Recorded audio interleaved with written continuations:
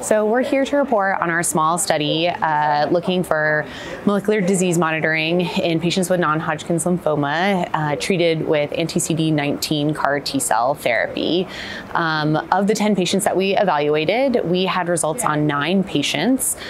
3 of those patients ended up in a complete metabolic remission, and the other 6 ended up having progressive disease. We used an assay developed by Adaptive Biotechnologies to do this that looks at cell-free DNA and the amount of recombinations in the VDJ portion of the immunoglobulin. And we found that for our patients with complete metabolic response, there was no measurable cell-free DNA in any of those patients at day 14, day 28, and later.